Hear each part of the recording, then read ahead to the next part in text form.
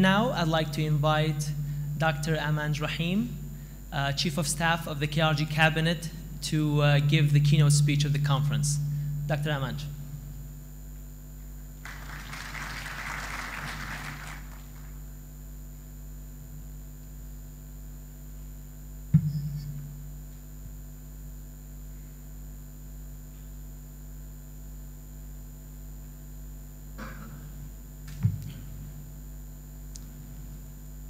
ئامادەبانی بەڕێز ئەم کاتتان باش پێشەکی زۆر سپاس بۆ ناوەندی گەشەپێدان و سەرچاوە سروشتەکان لە زانکۆی ئەمریکی لە سلێمانی بۆ پێدانی ئەم دەرفەتە بە سازدانی ئەم کۆنفرانسە لە کاتێکی زۆر هەستیاردا کە بەڕاستی پێویستە لەسەر هەموو ئاستەکان لێکۆڵینەوەی پێویست بکرێت لەسەر بارودۆخی دارایی و ئابووری ئەمڕۆ کە بەداخەوە بە قۆناغێکی زۆر سەختدا تێپەڕ دەبێت. من ئەمڕۆ لە بری بەڕێز جەنابی جێگری سەرۆکی ئەنجومەنی وەزیران کا قوباد تاڵەبانی هەوڵەدەم کە وتەی بەڕێزیان بگەێنمە ئەم کۆنفرانسە کە بەداخەوە بەڕێزیان بەهۆی سەرقاڵبوونی لە هەولێر نەیتوانی ئامادەی کۆنفرانسەکە هەبێت و هیوای هەموو سەرکەوتنێکیش دەخوازم بۆ ئەم کۆنفرانسە و هیوادارم جیاواز لە تەنها قسەکردن لەسەر کێشەکان و خستنە ڕووی کێشەکان و خستنە ڕووی هۆکارەکانی ڕوودانی ئەم کێشەیە ئەم کۆنفرانسە بە کۆمەڵێک دەرئەنجام و چارەسەرەوە کۆتایی پێبێت تاوەکو لەسەر هەموو ئاستەکانی پەرلەمان و حکوومەت و دەسەڵاتی دادوەری و تەنانەت لەسەر ئاستی هەموو دەسەڵاتەکان بتوانرێت سوودوەر بگیرێت لەو چارەسەرانە. لەبەر ئەوەی وتارەکەی بەڕێز جێگری سەرۆک وەزیران بە زمانی ئینگلیزیە بۆیە ناچارم من بە زمانی ئینگلیزی وتارەکەی بەڕێزان پێشکەش بە بەرەستام بکەم.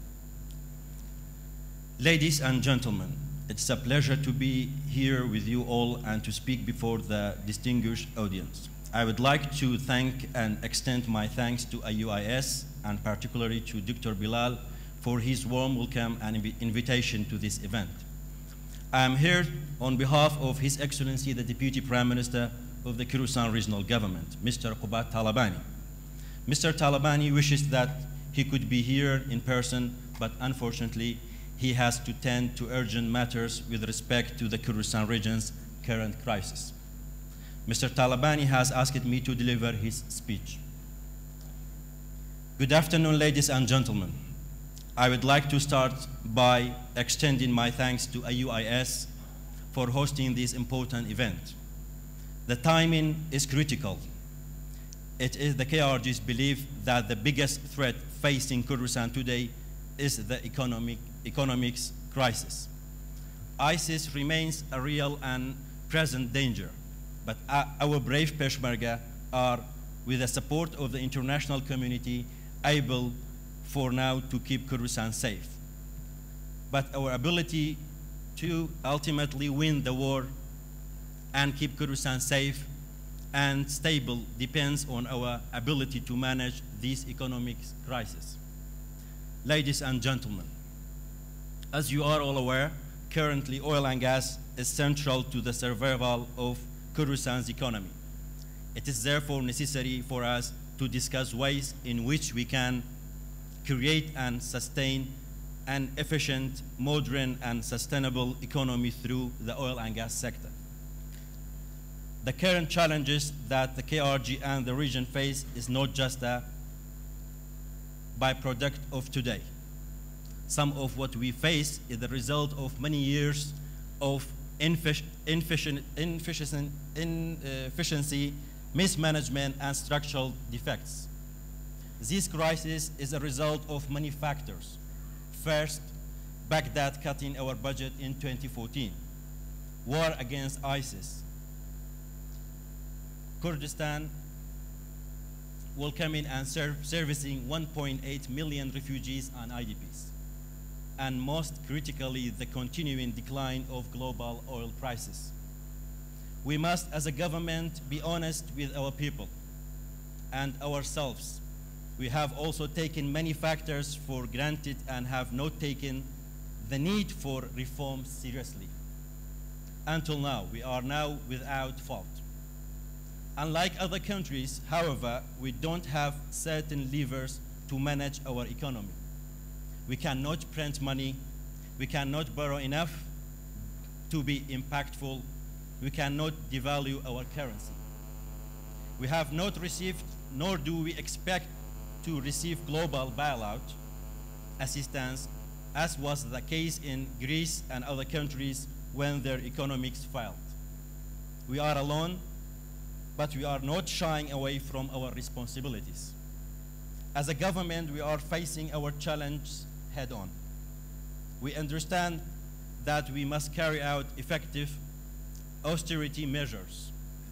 We also know the austerity measures must come alongside real reform and greater transparency. Our reform agenda includes increasing access to information regarding Kurdistan's oil and non-oil revenues. We also intend to make access to information regarding our expenditure more easily and publicly available. In fact, we have worked with the KRG Human Rights Board, international law firms, and other government bodies to draft regulation according to the law number 11/2013, right to access information in the Kurdistan region, Iraq. We hope to issue this new regulation in the coming weeks to provide a transparent and legal mechanisms so that citizens can obtain information that they are entitled to. We must be open with our public regarding the financial state of our Kurdistan, regardless of how good or bad it may be. We have agreed to set up an executive board to oversee different sources of income and revenues from oil and gas operations. The cabinet has tasked the chief of staff to the cabinet with heading this transitional board until the KRG oil and gas revenue fund is established. During our meeting of yesterday, Council of Ministers meeting number 11, it was decided that a committee will be created to oversee all income of the KRG, oil and non-oil revenues. The minister that will form the committee will be the Prime Minister, the Deputy Prime Minister, Minister of Housing and Reconstruction, Minister of Transportation, and the Minister of Agriculture. We are also seeking to bring international firms to audit our oil, gas, and energy sectors. Currently, renowned third-party international auditors are reviewing the refinery contracts at Kalak and Bazian. These steps aimed to increasing transparency are intended to strengthen trust in our government and garner support for our austerity measures.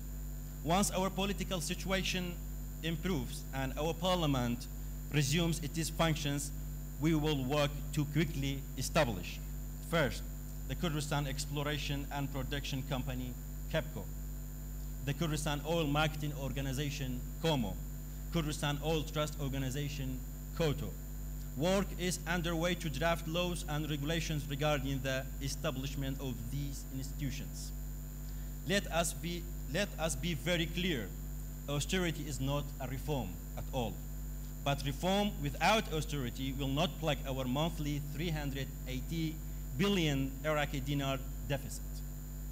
With oil price of $28, we cannot sustain our current expenditure levels.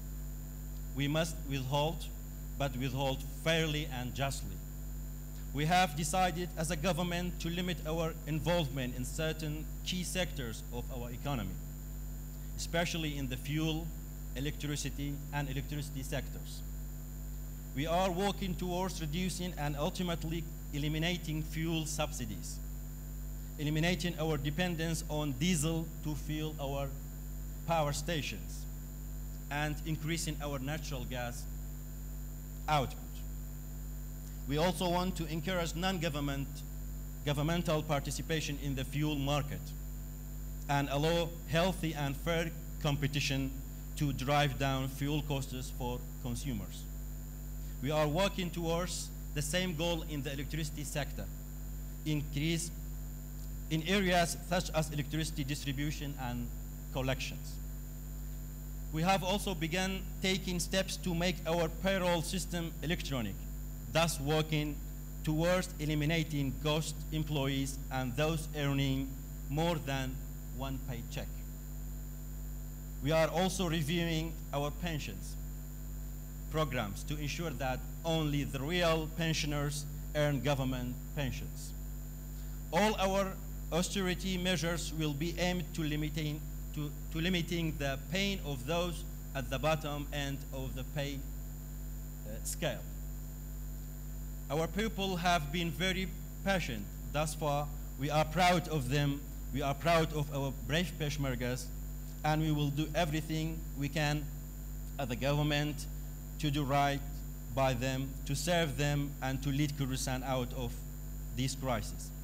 It will be difficult, it will be painful, but with political support and with genuine intent, we will manage this crisis and put Kurdistan back into sound economic footing and prepare ourselves for when the economy improves, because it will eventually. Thank you very much.